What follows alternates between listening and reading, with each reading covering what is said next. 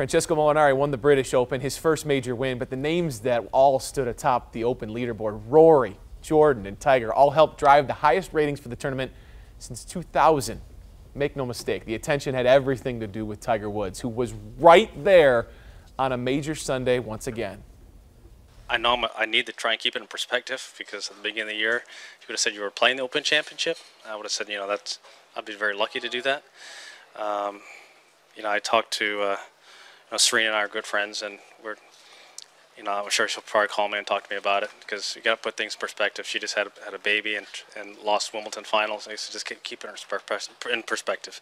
And the same thing with me. I know that it's going to sting for a little bit here, but given where I was to where I'm at now, blessed. It made for a really fun Sunday, and something that I took away from what he said, my kids have only watched me struggle. They've only watched me fail. Wow, that's incredible. So to be there with him on that day. But you still find yourself watching him with bated breath. Right? I mean, when he's out there, you're just and sitting now on the edge of your seat.